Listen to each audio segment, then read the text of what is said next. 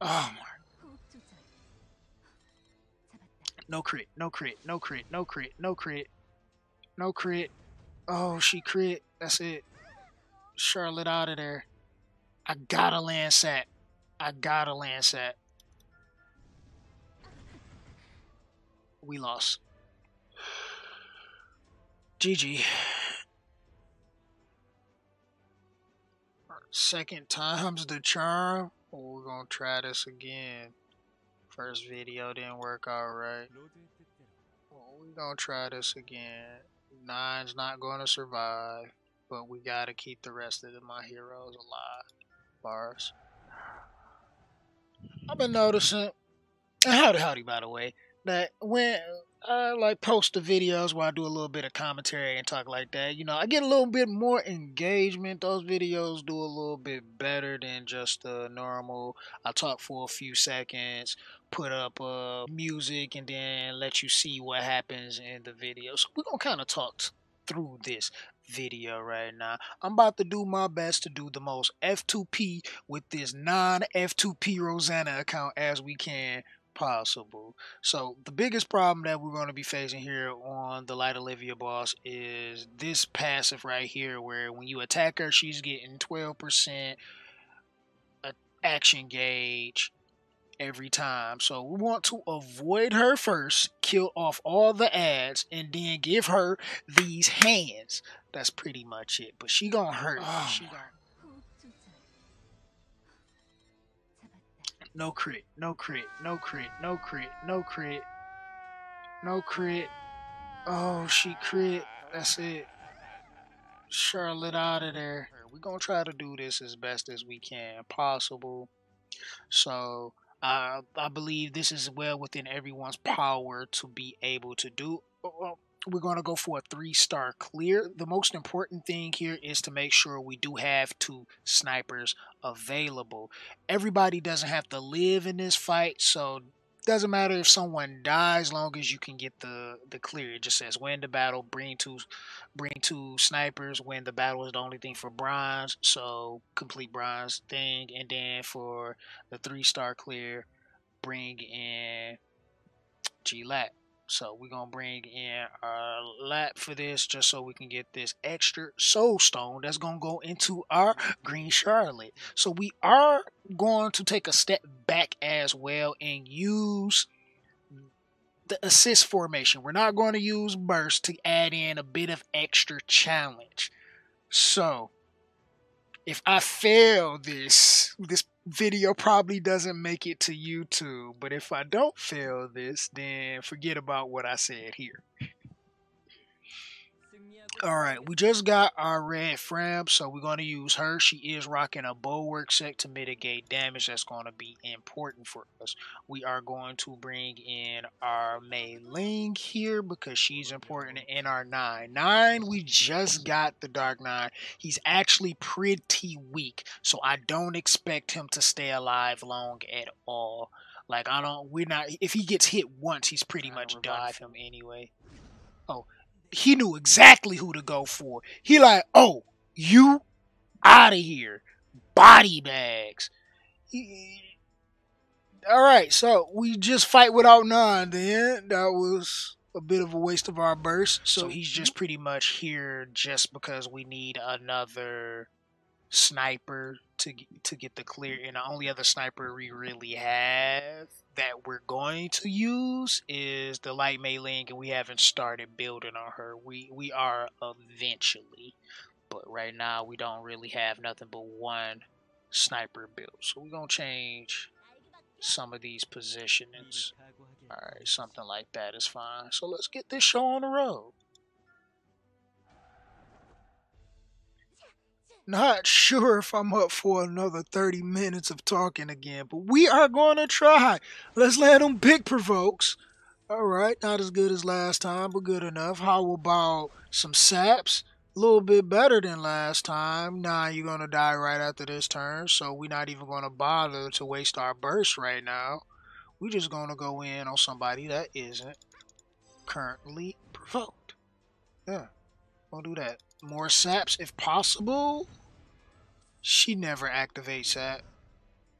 Oh, nah, I ate that this time. Maybe I should have put it out, but he actually ate that hit. That is shocking. Last time he didn't do so well at eating hits. Alright, let's see if we can just wipe this wave.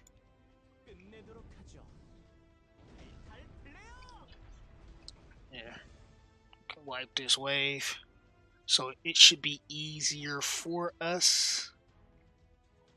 So, main objective here, because I gotta remember I'm supposed to be coaching my way through this. We really supposed to not did that. We supposed to have just slow rolled it so we can make sure we have all of our skills up for every wave so we can get everybody underneath all of this beautiful provoke. So now I might have some trouble this time around where he probably won't survive a hit. So I'm not sure. I'm gonna heal him. I'm not sure about Bert about giving him the shield this time. We could shield. Let's shield. Let's see if it works. I did kind of beef him up a little more than what he was before. He's still gonna die on boss, but I'm hoping to land like some good saps though. Like if I can land some good saps, if he makes it to the boss, then we'll be in a lot better position. So let's get this guy low because they're gonna heal him. Like he gonna heal himself. Somebody else should probably heal too. Yep. And then let's not touch 9. Avoiding 9. Alright, bet. Okay. We're Gucci. Yeah, I just got the 9. So he's not quite there yet. Level 32 and he's only 5 stars, so he has really low stats right now. Really low stats. I believe you gotta be over what, level 30 to start getting higher than 4-star level stats. So it's like, yeah, he's really basic right now. So once we get on the 50, he's gonna be decent, but we're looking to 6-star him as soon as we can so we can actually do something. Alright, let's take this guy down. So we just take them all down one by one. You know, it'd be nice if I could have got a stun on someone else, but we mainly trying to just take them all down one by one. So let's see if we can break his attack. Yep, okay. We're Gucci there. I really want to save 9, at least to get to the boss, right? At least that much. Let's see if we can damage down this guy. None. Alright, that broken attack actually helped. Can we provoke this guy? Alright, we got the provoke, so we just want to protect 9 as best as we can possible. Alright, don't do that again, person. So let's hit this guy. Maybe land some sap here. No. And let's heal 9 up. 9 is actually taking a bit of a beating, so we can actually just go for a regular heal and see if we can get a kill here. Alright, we just need to actually land some sap on something and we'll be alright. We're gonna save our big provoke here and do one of those maneuvers. See if we can break this guy attack. Possible stuns? Great. Great. So let's kill the big guy if we can. Put something on him. Alright, we got attack down, we got damage down, so this guy's not going to do like no damage at all, even if he wanted to. And we got the provoke, so we're Gucci. We're Gucci. Let's do this. Okay, can we land both here? Possibility? No? Alright, that's alright. So we just put some more damage here. We are using the assist formation. It might be better to use offense formation or defense formation here, just because the boss do take turns when she's attacked, and assisting might not be the best, but sometimes it works in your favor. It might be that one turn you get that provoke or get that sap or something like that. I guess it all depends, but you know, chances of getting the skills that you want. So keep in mind we are pretty much using just one damage dealer and the rest is supposed to be tanks, but in retrospect the Dark 9 will be your main damage dealer because you will be relying on him to land saps or any other like sap dealer that you may have, preferably some skill ups to make sure that they have they can activate their sats, but I mean, for a free-to-play player, most of you won't have that. So just do what we can. Just do what we can. Should be able to work just fine without. It's a difficult battle when you don't have like burst formation and possibly some of the stronger heroes, so to speak. But remember, we're doing this without a turn bar booster at that. So we got 9-2 here. So more likely after his first hit, he's gonna die because Olivia hits hard, and we didn't get the provoke there. We only land one. So what I want to do is hopefully get the sap here. Alright, we did land sap for 2 turns, and she moves, and ooh, 9 actually survived there. So we're gonna put up our shield here.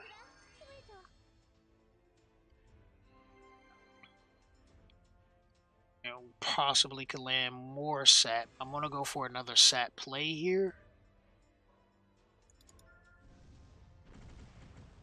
And she doesn't sap, unfortunately. Oh, but he was provoked, which is not good. We do have to deal with the provoke, so making sure your cleric has 100%, if not more, resistance is going to be really beneficial for this fight. Alright, she's going to burst soon, so we definitely need a provoke here to make sure she doesn't. So gotta land, gotta land. Oh, we don't, but we get the damage down, so that should help some. Who she hit, though. Okay, she go for Fram. This is who we want her to hit. Alright, please stop lagging. Alright, this is who we want her to hit. We want her to pretty much focus Fram all game.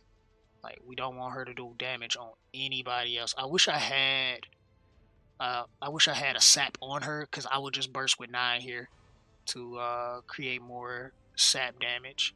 So I'm gonna try to like, we literally want to get rid of the ads. Like, the ads are kind of the most important things to deal with.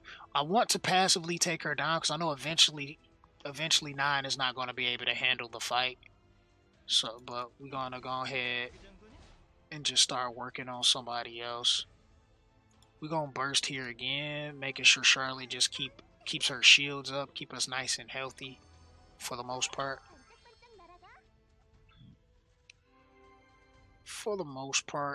And we're gonna want to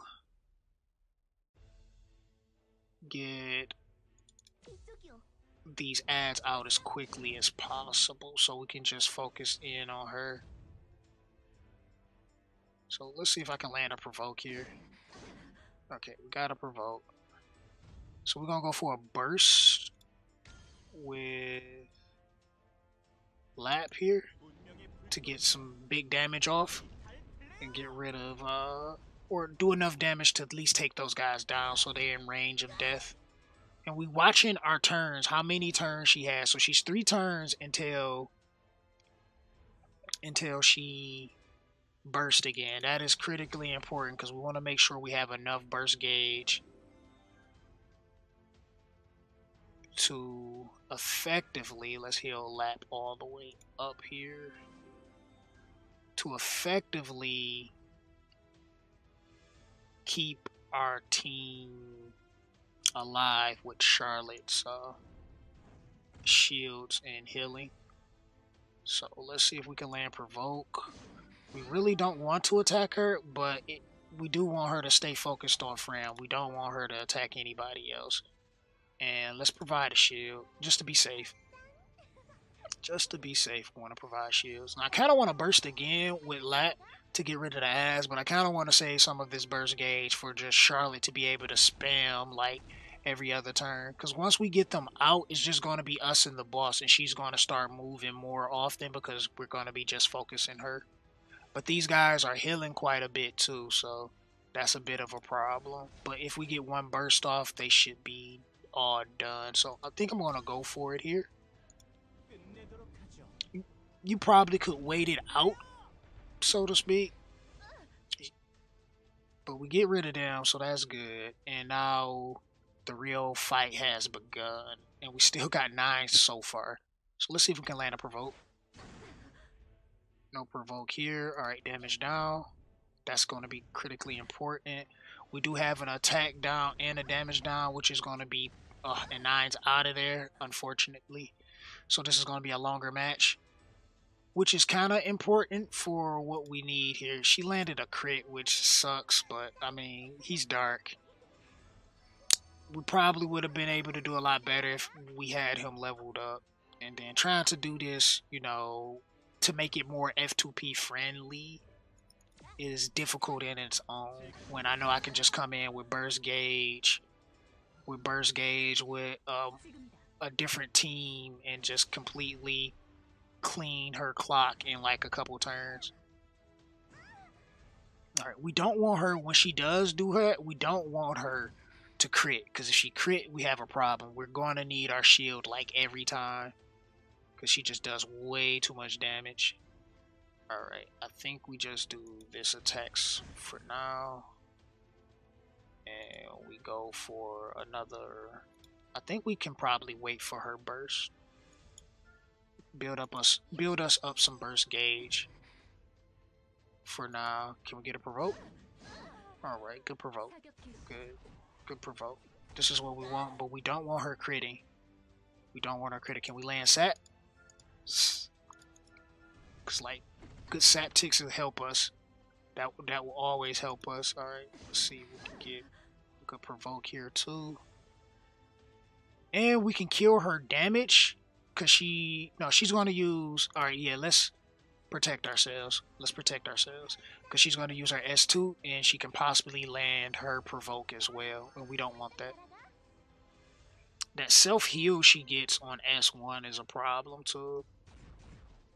And it's not like, but we can sap our way through. Alright, now's the time for us to go for a bigger hit. To get her down some. And we go for that right there. Since she's completely immune to stuns, that slows us down a bit, but like long as we can land provokes, we're pretty much Gucci. So we got one more turn.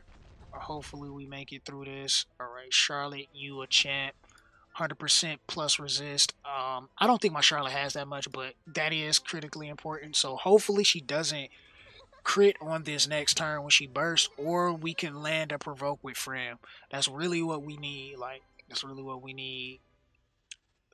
Preferably 9 alive to land some saps so we can kill her passively. Alright, good. And we break her damage so she can't heal. But we're provoked, so we can land another provoke on her. Bet. That's going to be great. So it works out in our favor a little bit, but we need to get our burst up. We need to get our burst up because she's going to move. She's going to move, and like we have to keep her provoked, or we are going to be in dire trouble of taking a heavy hit. And we don't want her to hit. We don't want her to kill 9. We don't want her to kill Charlotte. Like, they practically are the two most important here because this is where most of our damage coming from. Alright, we got a damage down, so that's going to be helpful. That's going to be beneficial. So this is where assist formation does its best. We didn't land a provoke and kind of wish, oh, she go for 9. No crit. Because if she crit, we got a problem. Okay, she don't crit. Please don't die either. Okay, great. She didn't kill him. That's good. He can heal himself back up on his turn. I think we go for a burst here, perhaps. I don't think we need to burst. Not yet. Yeah, we can stack up a bit. We don't quite need to burst, and I'm not going to attack her. I just heal him anyway. Just so we don't give her any turn gauge. Like, I think we in range of actually killing. I think I want to risk it for the biscuit here. Long as I crit, I should possibly do enough damage to get rid of her, but we're going to play it safe. But I believe I'm in range of burst damage. But we're going to go ahead and play it safe and do one of these numbers. Because she's not going to be able to do much. Like, look at that. Like, she's done for. This is pretty much game, and we can just burst for the finish. And that's pretty much it. It's a difficult battle, but, I mean, long as you watching her turn bar effectively, making sure you spamming Charlotte's shield. Because she just does so much damage. Your team being decently tanky is going to be helpful, and amongst a few other things that you can bring in. You can see that it can be done with a completely F2P team. You don't even need a turn bar booster. I mean, that could be helpful. I mean, if you had Chrome or something in here, that wouldn't be bad. But remember, we needed two snipers, so it's kind of hard to bring two snipers. But if you bring the Dark Nine, you don't necessarily need the green. Oh, well, you do need green Lapis just to be able to get the skill stone. So yeah, okay. Unfortunately, uh, you have to have two snipers, Dark Nine preferably for the sap, and you need green Lapis. You don't need Frem though, but the provoke does help mitigate some of the damage. That's something that we do have now. Other than that, you'll be trying to use Crom to take as many turns as possible and hopefully not take a lot of damage from the boss. But I believe Charlotte is kind of important here for the shield because Vanessa, she can revive, but you'll be relying on Vanessa to revive every turn, and you will be needing her burst at least max skilled because most of you probably won't have burst formation to be able to effectively get enough burst gauge to do so. So that's pretty much it. This definitely wasn't the same video, wasn't 30 minutes this time. We did a lot better. I hope you guys enjoy and learn something new on clearing the 15th floor of the Obelisk. And this is your host, Gamer Dude 2088, signing out saying much love. God bless you all. And, deuces.